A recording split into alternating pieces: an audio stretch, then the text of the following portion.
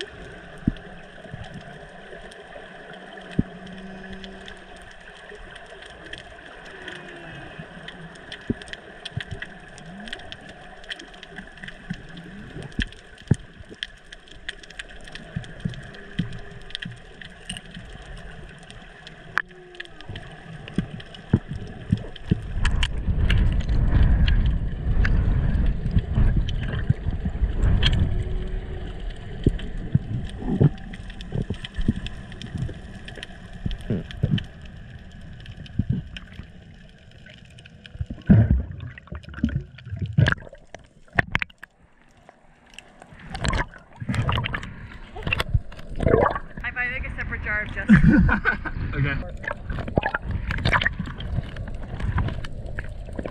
And I went down and found the molt from a slipper lobster. It's really rare to see living ones of these, so it's cool enough just to see the molt. As the lobster grows, it slips out of the molt hussy and then grows a new shell afterwards. Then I found this rusty metal Y, and it looked a little bit too spiky for me to put in my pocket. Right nearby, I found this power plant pipe cleaner and this little fish that was being really territorial. Then I found a broken piece of a cowrie shell, and this beautiful little turtle swam by. He must have known that he was hot stuff because he was like, please, no photos, and then swam off. I went down to pick up what I thought was another piece of trash, but it ended up being the shiniest mermaid mirror I've ever seen. I could almost see my reflection in it. You have to be a real mermaid to see your reflection. Then I found this piece of a Mexican candy wrapper. How did that get all the way over here? All right, it's time to go. Let's hit the showers. Okay, that's all the stuff we saw. Bye.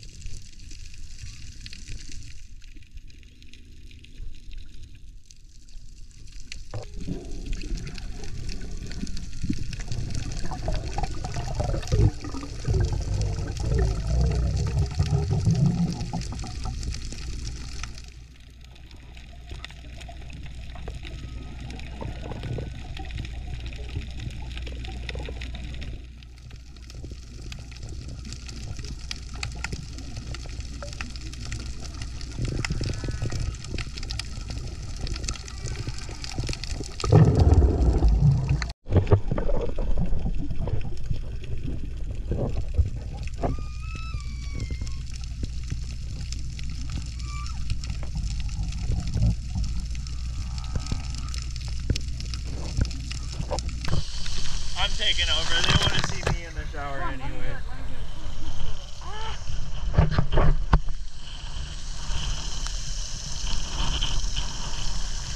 Now we're talking.